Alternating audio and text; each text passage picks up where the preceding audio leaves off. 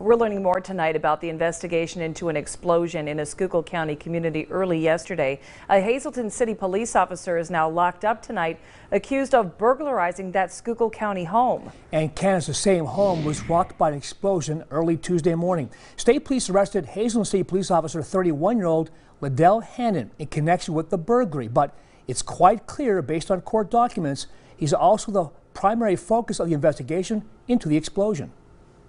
It's devastating. It's devastating. No one expects 5 days before Christmas to come look at their blown up house. Dustin D'Agostino says he is angry that somebody would target his apartment building at 3 Center Street in Claresing, Klein Township. My daughter was here and she just missed being in the blast by 1 minute. 1 minute. State troopers say that Harrison Jordan, who lives in the building, was the target of the blast.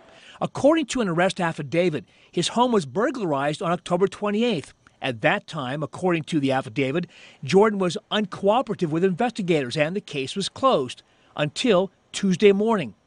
Troopers reached out to Jordan after the explosion, who, according to court documents, says that Hazleton City police officer Liddell Hannon burglarized his home in October.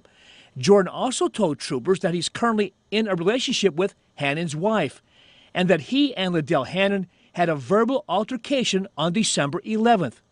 Now, Hannon has not been charged in connection with the explosion, but word of his arrest stunned many in this community. I think it's just a little shocking.